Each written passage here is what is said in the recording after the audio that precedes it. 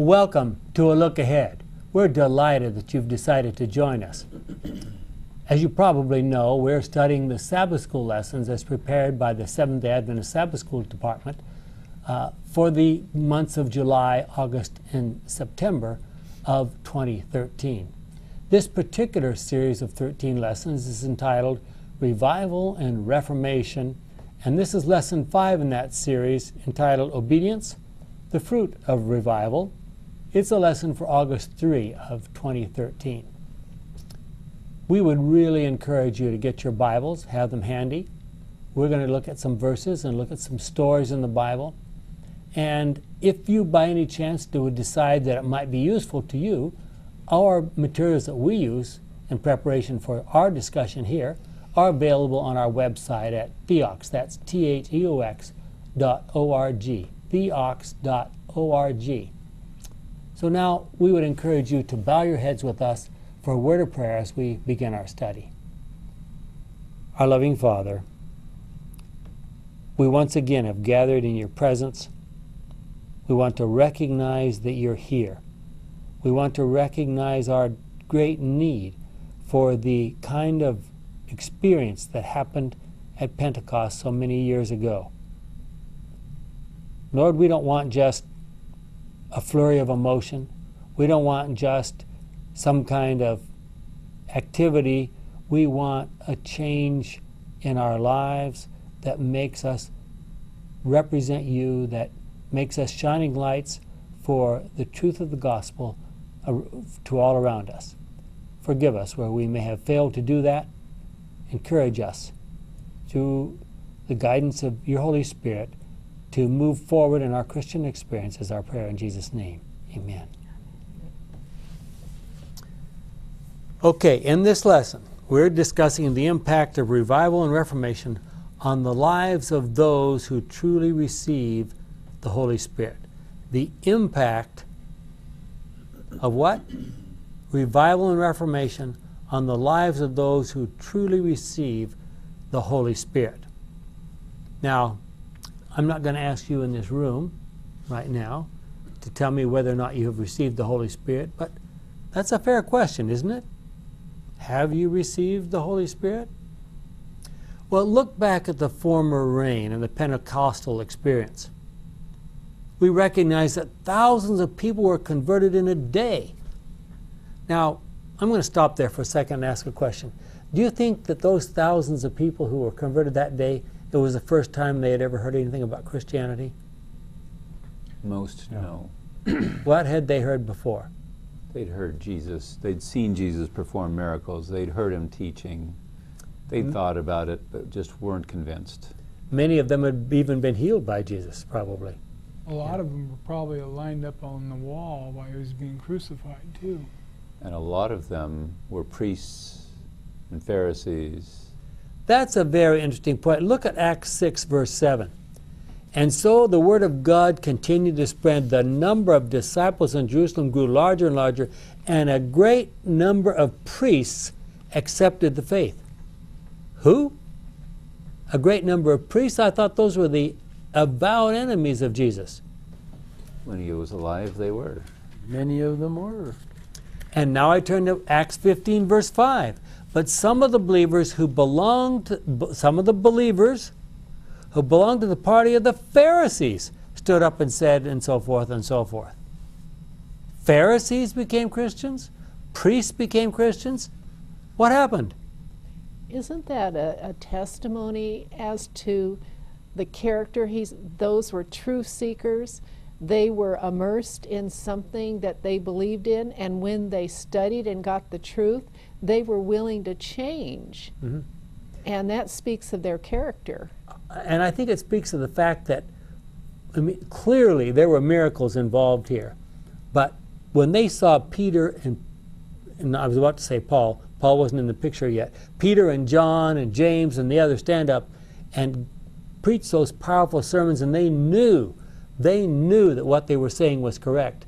It was powerful. They followed the truth wherever it led. The Holy Spirit had something to do with that also. Yes. Well, obviously. And that's what we're talking about. We're talking about the impact of the Holy Spirit on people's lives. An illustration, this is from our Bible study guide. I thought this was very interesting. What do you think is going on here? An illustration of the impact of revival on daily life can be seen in the Welsh revival of 1904. Now that's 100 years ago, I know, more than 100 years ago. Evan Roberts and some of his friends, okay, how many? A few people, right? Began earnestly praying for the outpouring of the Holy Spirit. They interceded, studied Scripture, and shared their faith. The Spirit was poured out in response. Lives were changed. In 6 months, there were 100,000 conversions in the small country of Wales. 100,000, and that's relatively recent times. The results of this revival were seen throughout the country. Throughout the day, people flocked to churches by the thousands for prayer. The rough, cursing coal miners were transformed into kind, courteous gentlemen. Even the pit ponies in the coal mines had to learn new commands because the miners were not cursing at them anymore. This is a true story? This is a true story. Transformed, obedient lives sprang from converted hearts. This is irrefutable evidence of a true revival. You can read about it in the Adult Sabbath School Bible Study Guide for July 27, What year was that? 1904. Could it happen in 2013? Our church has prayed for revival, but it doesn't appear that anything has happened. What has in India Mm-hmm. and several places. And let me just give you my personal experience. I was offered many years ago a full scholarship to take a master's in public health at Johns Hopkins University. So we moved there. We had just come back from Africa, and we went back to Africa after that. So it was a wonderful preparation for what we're going to go back to Africa to do. And we looked around Baltimore, and we found a small church in the northern part of Baltimore that we joined. And that church was on fire. I mean, literally. We were there for 9 months. And the pastor had just come there recently. He was a powerful speaker. A doctor, a personal friend of myself and my wife, we didn't know they were going to be there at all. He came and he said, well, I'd like to try an experiment. He went to the conference there and said, if you'll let me work for the church, half-time, and give me half of a pastor's salary, I will work the rest of the time as a physician in the community and earn whatever I can in the community, and let's see what will happen. And we conducted 5-day plans to stop smoking. That was in the days when those were really big deals. There were waiting lines to get into those 5-day plans. Then we followed up with cooking schools and so forth like this. And I can tell you that in 9 months, the church, that size of that little church doubled. And we personally invited some people to there. And I invited one lady to come to church, and she never stopped. The first time she showed up, she never stopped. First time she'd ever been to an Adventist church, she says, What's it got to do with the gospel? well, I'm talking about what happens when people are alive. When something's happening in church. I mean, doesn't that sound like something was happening in that church? Yeah, but I don't. Well, Jesus healed, and then he would preach. Yeah. And he healed and preached, healed and preached. Mhm. That's a good pattern. Well, what is the result of a true revival? According to the what do we call it these days? We don't call it the quarterly anymore. Obedience is the fruit of. I mean, isn't that the Okay. title of the lesson here? Yes. We're talking about changed lives. Okay? Revival is not just warm, fuzzy feelings. A lot of people think so. A careful examination of the Gospels will reveal the fact that the disciples had the entire range of emotions while working with Jesus. Sometimes their emotions were very positive and sometimes quite negative. How did they feel in the upper room immediately after the crucifixion? So, Depression. yeah. So what are the clear evidences of revival in a Christian life? Obedience, as our quarterly suggests. Really what we're talking about is living a Christ-like life. But there's no way to live a Christ-like life without obedience. That's right. Yeah. So, I mean, those are synonymous. Obedience to what? The Well- Ten Commandments, God's law, His way of life, His sense of values. Obedience to the call to live a Christ-like life. See, obedience has a sound to it that just kind of makes my skin crawl. And there are bad things in this world. Hitler wanted obedience. I mean, there's just, What You about the know. marriage vows of love, cherish, and obey? I'd like to have you explain what the word, or the word that we translate into English as obedience, what the root, Yes. what the root word is, Yes. and then follow through with that. So that's a good idea. In the Greek, in the New Testament Greek, the word for obedience is hupakoe. And that's very interesting because think about it for a moment. What do we mean when we say obedience? If I say in modern English, you need to obey, what does that mean? Usually Thoughtless. you don't get your way. thoughtless, just mind-numbing, just Follow. Do what somebody don't- tells you to non-questioning. do. Do what somebody tells you to do. Mind But your the- mother. Come but- here now. Yeah. According to the way that word is defined, it means a listening under, a Okay. willingness to take instruction. Yeah, hupakoe, hupo is the word for under. Hypo, we use, it comes in English as hypo. We think of hypodermic, means a needle that goes under the skin. There are a lot of other examples of hypo, but it means under. Then akoe is a Greek word which means listening or sound or hearing, something like that. So hupakoe means a humble willingness to listen, literally. And if you're listening, what are you doing? Okay, well that's the question, you see. Processing information. If you're really listening, you're going to be changed by what you hear. There's another element. Mhm. You have to really be listening to something of worth, to someone of worth. And so you need to know God, and it's the ability to listen to someone of worth, which is God.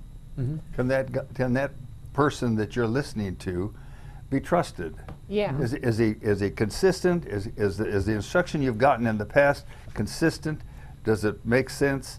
And then if so, then you want to learn more about it. Let me finish my comment about the Greek word real quickly. Okay. The emphasis of obedience in the New Testament is not on performance. It's on willingness. Now, you may not be able to do everything God asks you to do. Wouldn't it be wonderful if God could just command us and we would do everything just automatically exactly what He wants us to do? I mean, that would be fine, except that we would then be mindless robots. So God says, I want you to listen and I want you to agree with me. Then we can work on how well you can do it performing it. But I'm going to give you evidence Yeah. to support what I've asked you to do. I'd like to work for just a minute on the creepy crawly feelings that you got with that. That take my yoke upon you and learn of me. For I am meek and lowly in heart, and ye shall find rest unto your souls. Christ has rest for all who will wear His yoke and learn His meekness and lowliness of heart. Here we are taught restraint and obedience, and in this we shall find rest. If ye keep my commandments, ye shall abide in my love, even as I have kept my Father's commandments and abide in His love. This is the yoke which Christ invites us to wear, the yoke of obedience. And that's in That I May Know Him, page 293. So, Ken, if the word that we have translated from the Greek into obedience, which means willingness to listen and so forth, it must have been a word in the Greek that would be used to define the obedience that for example, the obedience that says, "Come here now." What's the Greek word for that? I've never run across that word in Greek. So they didn't have that kind of an attitude. Well, maybe sometimes they did, but I don't see it in the Gospels. I don't see it in the New Testament. Well, you know, Abraham was willing to listen, but he still lied. And so God wants you to be willing to listen and learn, but He knows that you will not be successful. Yeah. But the thing that makes me crawl is that if we take that we know we're going to fail, but we take that as an excuse and try to say, oh, well, it's okay if I don't do that. If we use that as an excuse for intentional misdoing, then I think we have really violated that whole process. What kind of faith do you have if you go in thinking you're going to fail? Exactly. Well, that means you didn't want Zero. to do it in the first place. Yeah, you're right. Yeah. Well, in the upper room, before the crucifixion, Peter was boldly asserting his commitment to his Lord and Master, and you all know the verses. A few weeks after experiencing that terrible denial 3 times and recognized what a fool he had made of himself, he was demonstrating submission, a recognition of the fact that Jesus knew him better than he knew himself. Remember on the shore of Lake Galilee. But a few weeks later, after the Pentecostal experience, Peter was bold in favor of the gospel. In Acts 4 and 5, in fact, he pointed the finger directly at the Pharisees and Sadducees and accused them of being directly responsible for the murder of the Messiah. How's that for a change? You think that Peter's life was changed? Now, in Peter's brain, did Peter do that all, or did the Holy Spirit enter his brain and give him an understanding and help the transformation? I think several things happened there, and that's a very fair question. I think Peter was willing to accept the Holy Spirit into his mind. There was that 10-day period from day 40 after resurrection to day 50 after the resurrection, in which those people are together and they said, you know, I used to want to be, vice president or whatever position, head of the exchange, of the treasury or something. I don't want that anymore. Let's put our arms around each other. Let's share the Christian love, the experience we've had. Let's talk about what Jesus really did for us, the fact that he really was God, and let's go out and tell the world. And then did they say, God, here I am, use me, use my mind, use... Yeah. It reminds me of a story of a former Adventist missionary. He's passed away now, Frederick Moat. You may have known him or heard him, but he was sent to the Philippines probably in the 30s to be president of the Philippine Union. He got over there and found out they already had one and didn't need one. Huh? And somehow the General Conference had missed that little item. But they did need a youth director. So it became, I'll do that. Okay. Yes.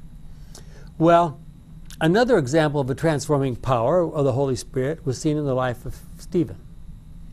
Let me just read a few verses about that. Look at Acts 6, starting with verse 3. So then, brothers and sisters, choose, and remember there was this argument about whose widows are being treated fairly or better or all that kind of stuff. So Peter says, so then, brothers and sisters, choose 7 men among you who are known to be full of the Holy Spirit and wisdom. If I asked you to choose 7, of all the people you know, choose 7 who are full of the Holy Spirit, where would you find them? Pretty thin pickings. Oh, Well- I think there's God has 2,000 that have been Anita Bale and are full of the Holy Spirit. Well, he said, we'll put them in charge of this matter. We ourselves then will give our full time to prayer and the work of preaching. The whole group was pleased with the apostles' proposal, so they chose Stephen, a man full of faith and the Holy Spirit, and Philip, Prochorus, Nicanor, Timon, Parmenas, and Nicolaus, a Gentile from Antioch who had earlier become converted to Judaism. The group presented them to the apostles, who prayed and placed their hands on them. And so the word of God continued to spread. The number of disciples in Jerusalem grew larger and larger, and a great number of priests accepted the faith. Were they convinced by these deacons? Was there a time when Stephen was not a believer? Oh, yeah. So he became from a non-believer to one of the men of wisdom. Yeah. Stephen, a man richly blessed by God and full of power, performed great miracles and wonders among the people. What did he do? Well, he was opposed by some men who were members of the synagogue of the freedmen, as it was called. There was a synagogue there especially set up for people who had formerly been slaves and now they were freed, and they were Jews. which included Jews from Cyrene and Alexandria.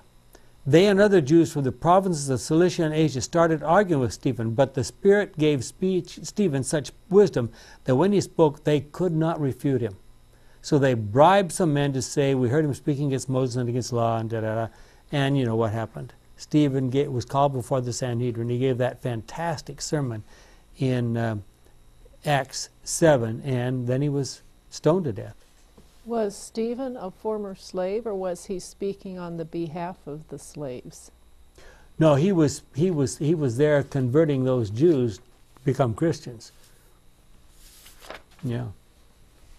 Well, could such a story be repeated in our day?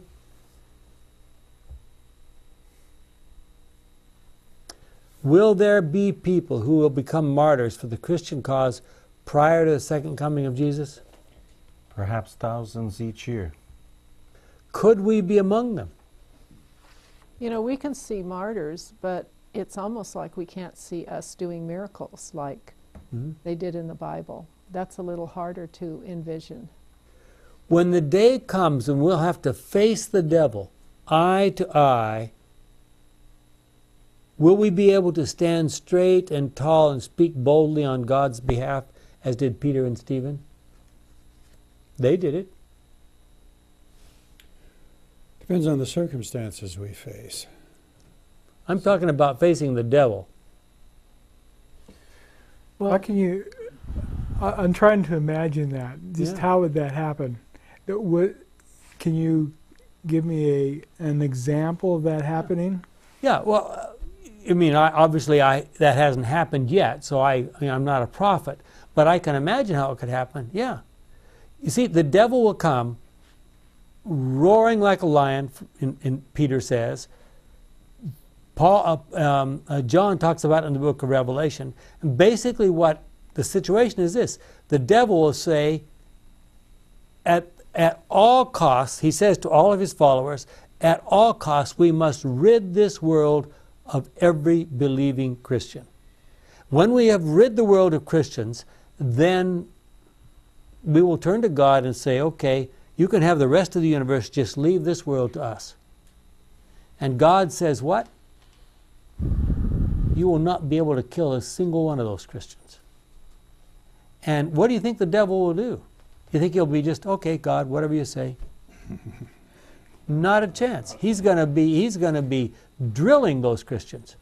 Revelation says that in that last time, he's going to come working miracles, causing fire to come down from heaven. There's going to be some mighty impressive stuff. Mm-hmm.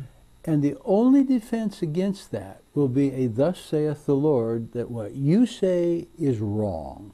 And it'll be your defense of Scripture against their massive miracles that's going to be the tug of war.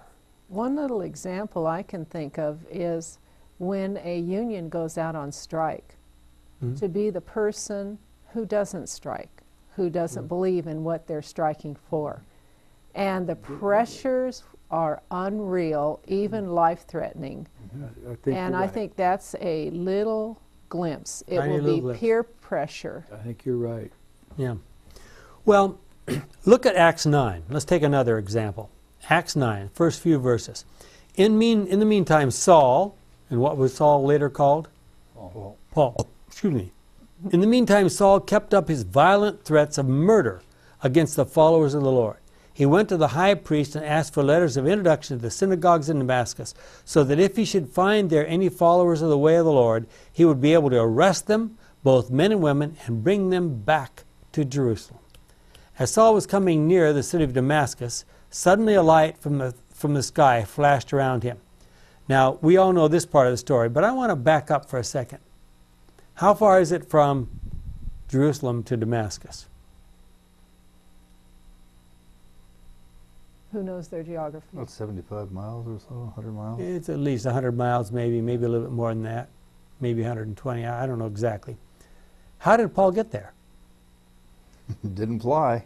No, He had The an walker. escort. he probably a military walked. escort. At very best, he rode a horse that distance. How long would that take? Quite a while.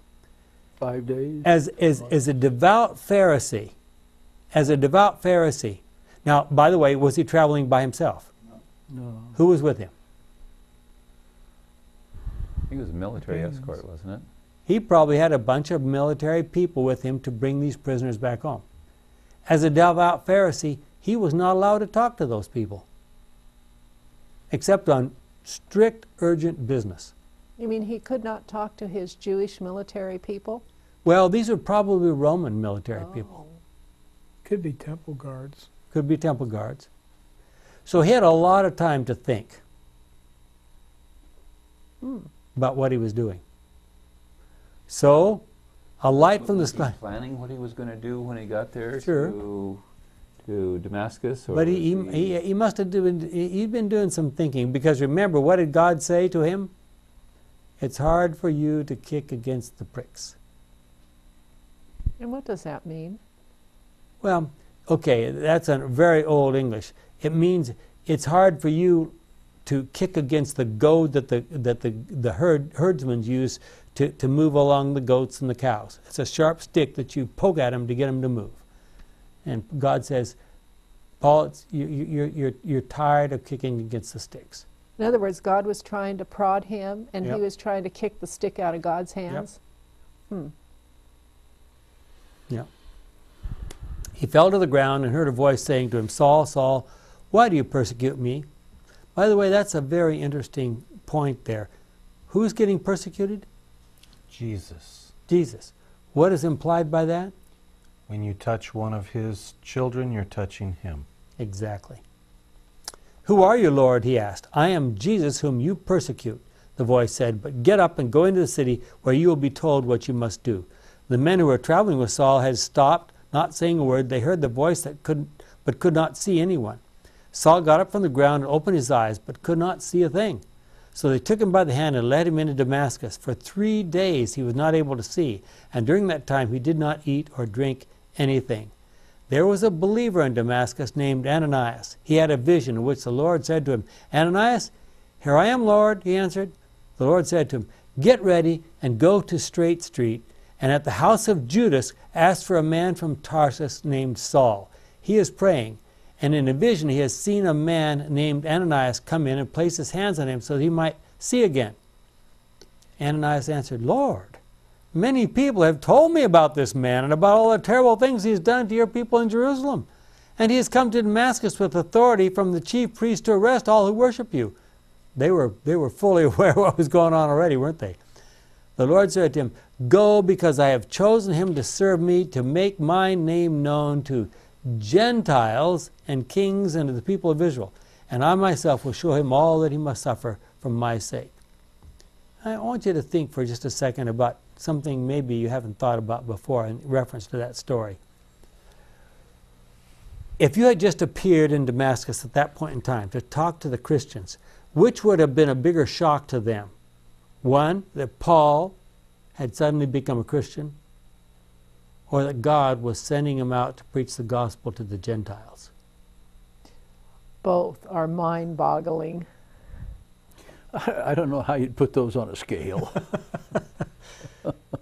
You know, it's hard for us to imagine, you know, their mindset and think the way they were thinking, but I almost think that sending someone like Paul out to preach I mean, you know, here's a guy that's the worst enemy of Christians, and all of a sudden he's not only a Christian, but he's going to be the champion for Christians to preach the gospel to Gentiles. And they're going, you know, what just happened? Who would even think to preach the gospel to the Gentiles?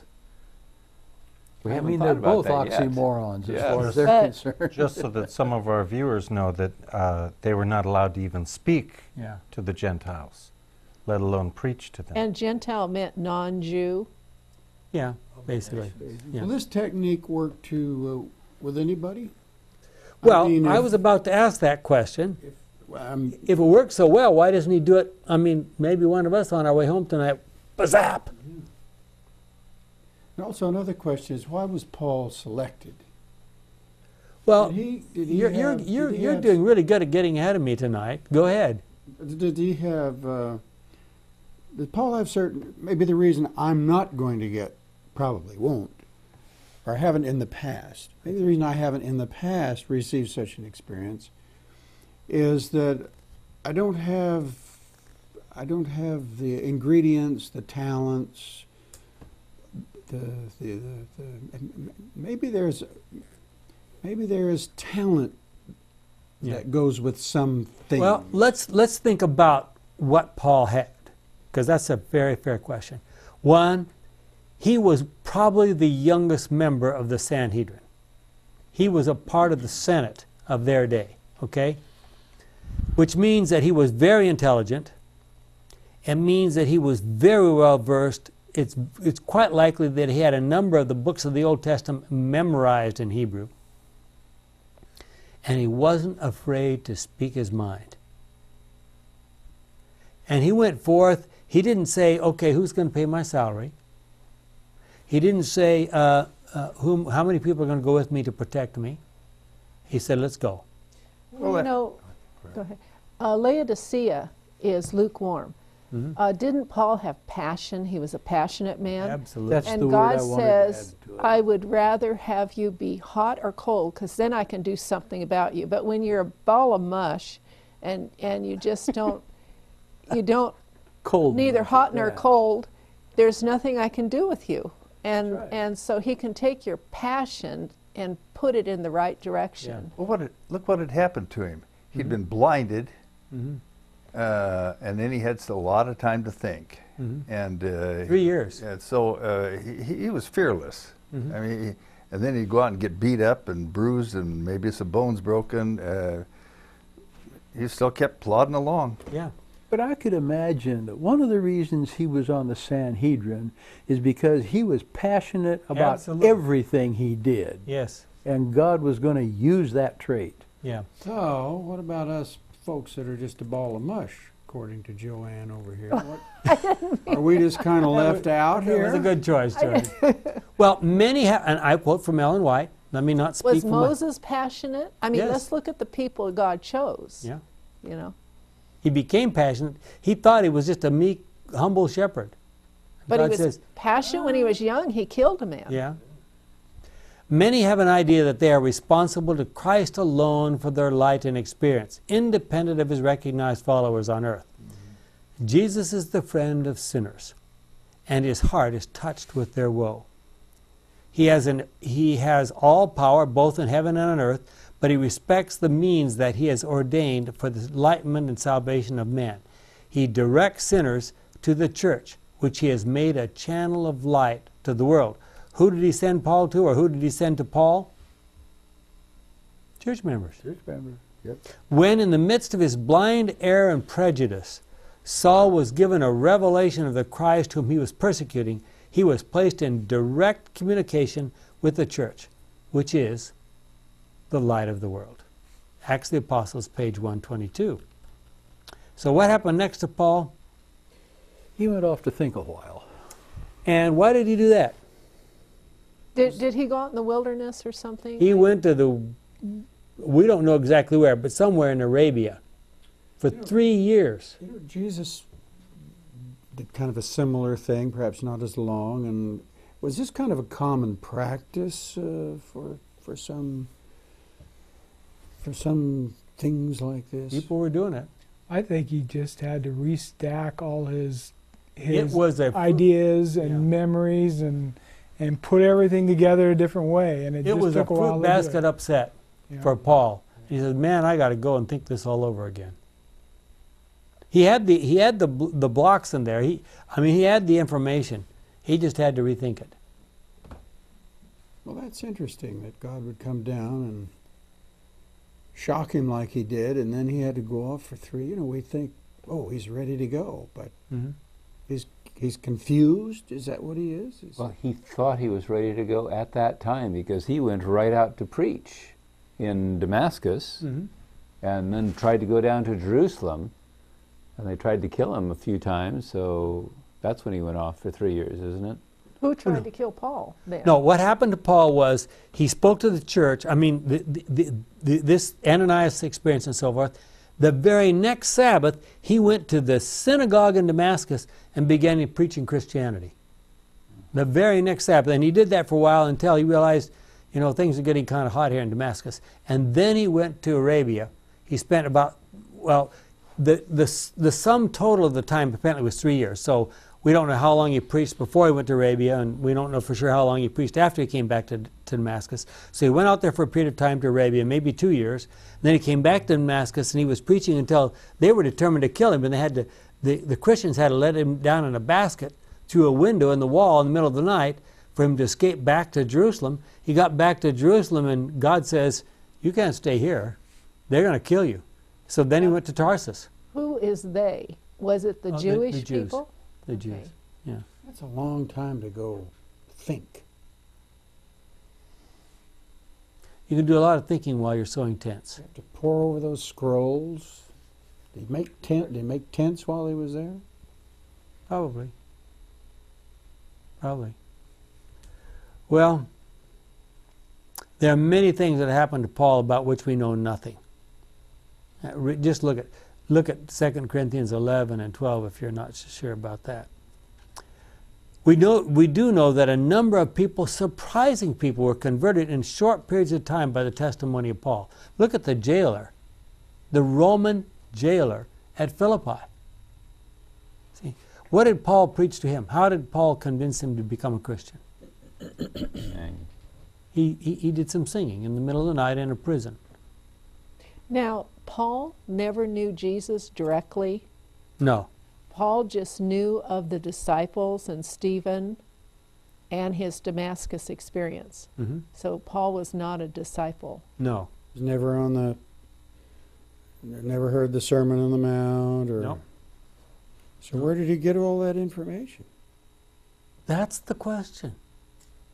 Well, Jesus spoke to him directly, Yeah.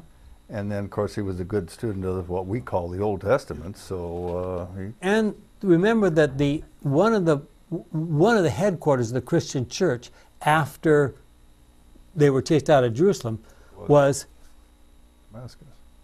no, not Damascus. Where? What? Alexandria. Not Alexandria. Antioch. Antioch is Syria. what I meant to say. Antioch, yeah, in Syria. Yeah. Right. But that 2 years in Arabia must have had. Oh yeah. There are people that went and visited him there. Or Peter go visit him, or No, I mean, I don't know. That's a good question. I think he did a lot of thinking himself. He probably figured a lot of it out himself. He went back, he met the disciples in Jerusalem, but he didn't stay there very long. He headed to Damascus, probably did a bunch more thinking, and then Barnabas showed up and said, "We need your help over here in Antioch." We have to remember that on the road, on resurrection afternoon, evening, on the road to Emmaus, Jesus led those two disciples through the Old Testament Yes. and told them the things that they needed to know. Mm-hmm. Saul probably heard those things Mm-hmm. and put it all together with other things. Well, Acts, when you read about Paul in Acts, it seems like there's a lot of times when there were visitors or somebody telling him to go this way or that way, like an angel or something, which you never hear him write about. Mm-hmm. But it seems like everybody who wrote about him, kind of pointed to those things. Well, for example, the dream he had in the middle of the night says, "Come on over to Macedonia and help us." He probably had a lot of visions, Yeah. and yet, he never really wrote about them that much. Mhm. He just wrote about the truth, is basically it, not making a big deal out of those. In modern times, just a few years ago, there was a rabbi who started to read the Old Testament, and he read himself only in the Old Testament and came to believe in Jesus because of what he read in the Old Testament. And maybe that's what Paul was doing. Rabbi Zwerin, Yeah. I studied with him for about 4 years. Is that right? Really? Well, look at the example of Jesus. He certainly was the ultimate example of a spirit-guided life. From the time he was a child, look at the couple of chapters about his childhood and Desire of Ages. They just blow you away. He was conceived of the Holy Spirit, anointed by power at the time of his baptism, and throughout his life apparently planned on a day-by-day basis with his Father and the Holy Spirit what he's going to do that day. Have we ever tried that? And look what Paul had to say about him under the inspiration of the Holy Spirit. This is Philippians 2, 5-8, a very famous passage. The attitude you should have is the one that Christ Jesus had.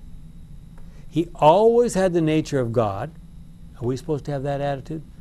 But he did not think that by force he should try to remain equal with God. Instead of this, of his own free will, he gave up all he had and took the nature of a servant. Now, first of all, he came down and agreed to be a human being. I mean, that's an incredible, Incomprehensible. lowering of himself. Then he said, I'm going to be a servant to men. I mean, that's another huge lowering. Not only that, what's going to happen? He's going to end up dying the death of a common criminal. He's Okay. going to get spit upon by his creation. He was humble. What? Or the death of an uncommon. Yeah. He was humble and walked the path of obedience all the way to death, his death on the cross. Wow.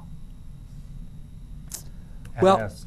I'm sorry, I just wanted to reiterate how you started that. Your attitude should be the same as that of Christ Jesus. And then you went Yeah. through that list. So now I'm going to ask you this question. One of the things that we need to be practicing on a day-by-day basis is thinking like God. So now you're a member of the Trinity Committee, Father, Son, and Holy Spirit. There they are in heaven, before this earth is created. And they're looking ahead. They know exactly all this is going to happen. Why would they plan for a life like this? Like Paul, or a life like No, Jesus? like Jesus. They knew what was going to happen to him. They knew the whole story. Why would they plan that kind of a life? Because there was no other way to demonstrate what needed to be demonstrated, that the universe might understand the real effects of sin and reject it. Yeah. Wow. Well, could we live that kind of spirit-directed, spirit-filled lives in the 21st century? Could we? Well, would you dare say no to that? I didn't hear anybody saying no. Did you hear anyone say yes? Well, in Romans 6:15-23, Paul contrasted what it is like to be a slave to sin with what it is like to be a slave of righteousness. What kind of person is a slave to sin? People in this century. People in this century? And what happens to slaves to sin? They're repeating a type of vicious cycle that they cannot get out of their sin.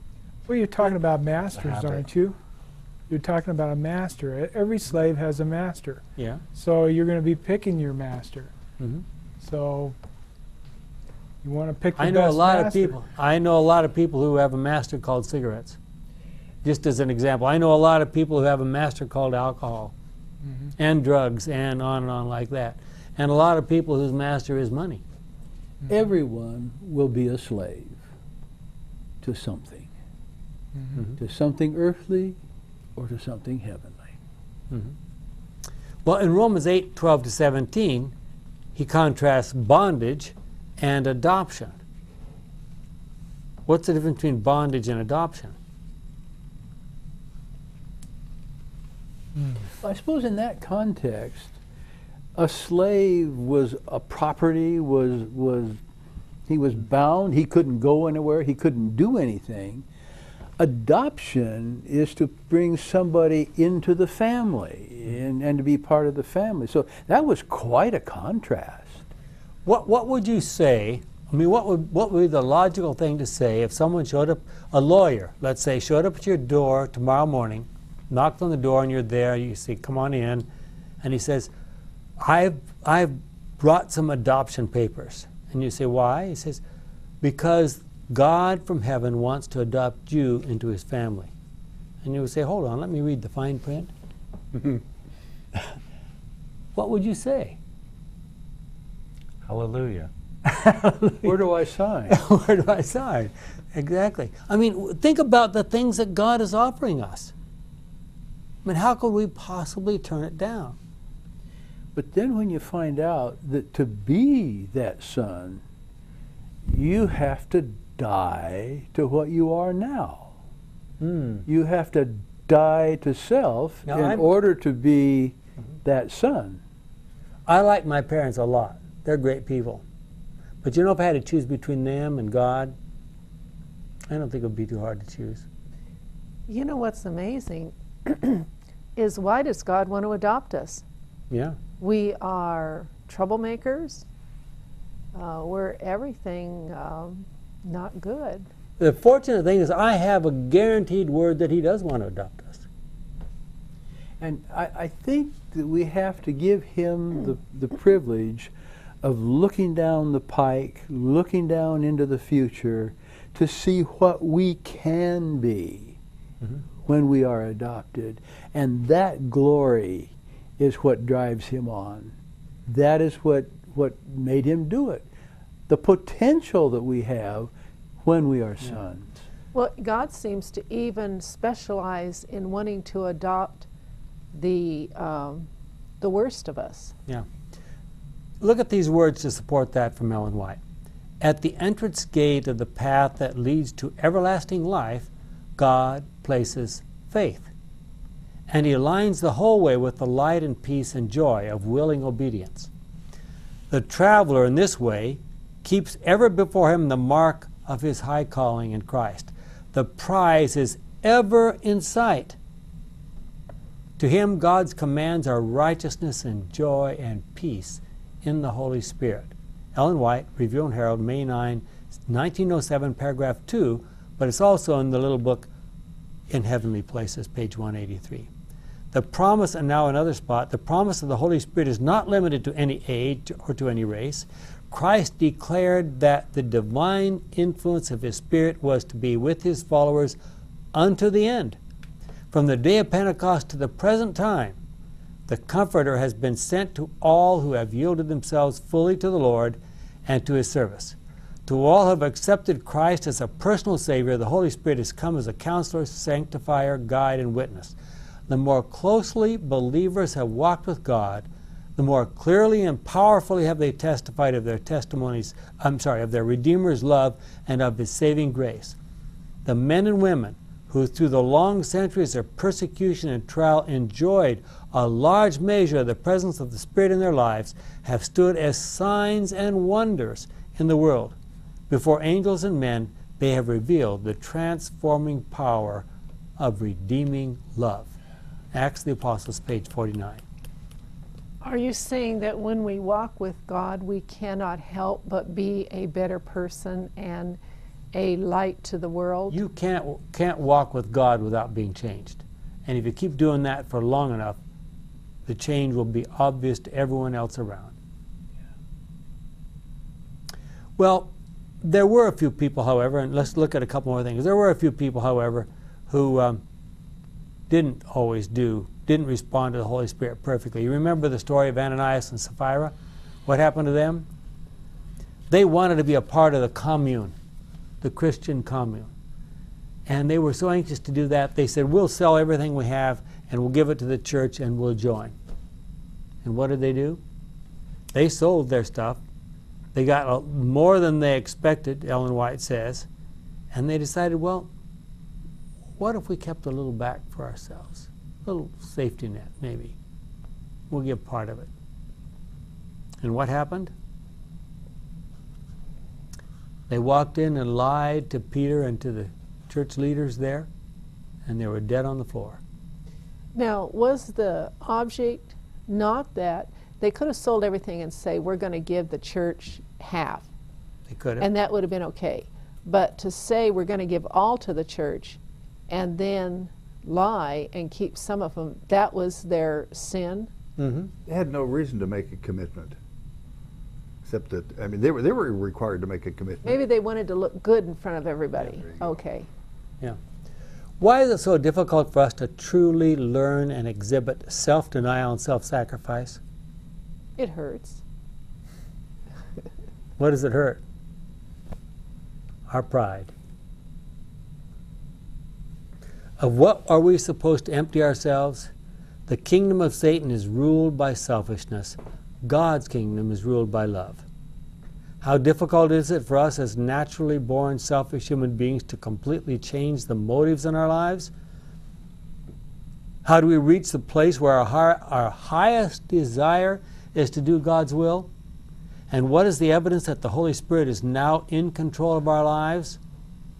Could you tell if you were, in fact, living in accordance with God's will? Can you tell that? How do you tell that?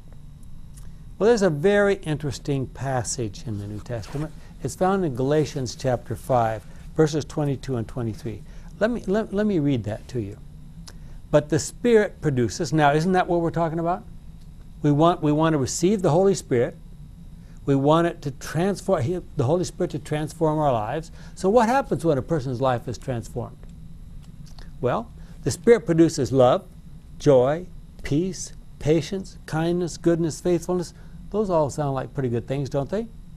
Humility and self-control. Now, many people, when they talk about the Holy Spirit, they say, just let the Holy Spirit come in, control my life. What is the fruit of this? What's the fruit that the true Spirit produces? Self-control.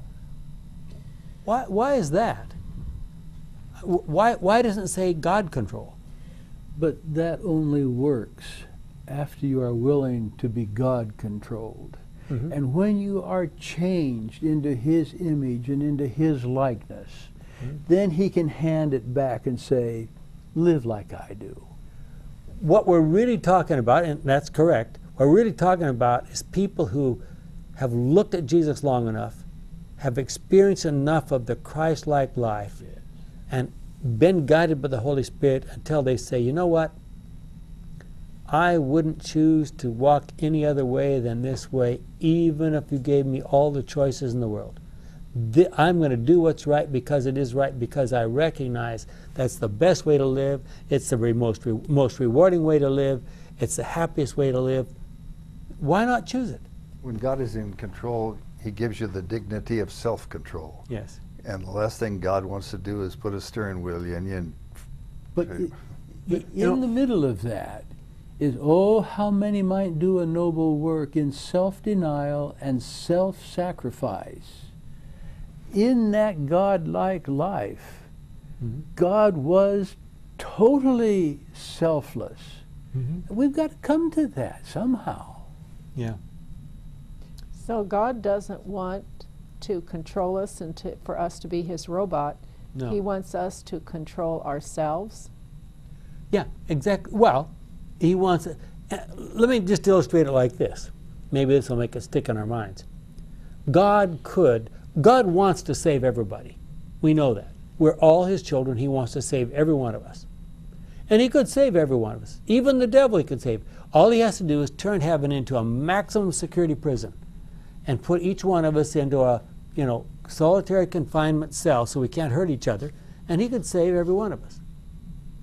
if you equate the word save with heal, I wonder if that's really possible. Well, of In course, that that's another that story. illustration, Yeah. I think it was the illustration. So God says, I'm not willing to do that. I'm not interested in having that kind of arrangement at all. I refuse to do that. So I can only take to heaven people who it's safe to have there. People who have learned by hard experience that destroying self and living a life of love is the only way to go. And He welcomes them into a world where everybody is motivated by love. Self-centeredness in that case would be terminal, a terminal condition, wouldn't it? Yeah. What do you think about this? One of the attendees at an evangelistic meeting visited the Seventh-day Adventist Church for the very first time.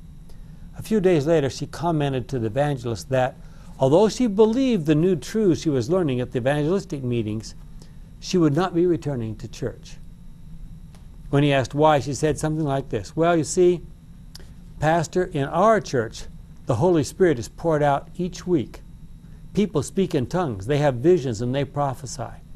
I want to see and feel the power of the Holy Spirit in action, and I did not see it here.